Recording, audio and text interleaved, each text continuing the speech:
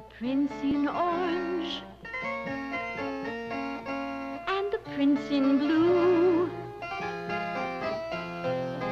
and the prince whose raiment was of lavender hue. They sighed and they suffered and they tossed at night for the neighboring princess of pure delight. But the princess was secretly in love with a minstrel. Her father, the king, didn't know which to choose. There were two handsome princes he'd have to refuse. So he called for the dean of his sorcerers and inquired which one was to win her hand. Which, of course, they always did in those days. My king is a riddle. You test them tonight. What word with 5 letters is never spelled right?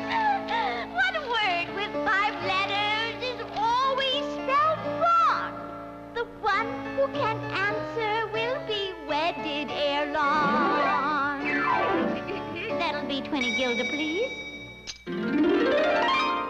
The king called the 3 and he told them the test, the while his fair daughter kept beating her breast.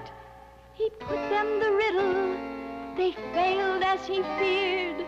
Then all of a sudden the minstrel appeared. Quite out of breath, "I'll answer the riddle," cried the singer of song. "What's never spelled right in 5 letters is wrong. And it's right to spell wrong W-R-O-N-G. Your Highness, the princess belongeth to me." And besides, he loved her anyway. "Be off with you, villain!" cried the king in a rage. "For my prince is a prince, not a man from the stage." "But sire," said the minstrel, "'tis love makes me say, no king who's a real king treats lovers this way. And if you're no real king, no princess is she. And if she's no princess, then she can wed me." "By gad!" cried the king, "you handsome young knave! I fear me you're right." And his blessings he gave.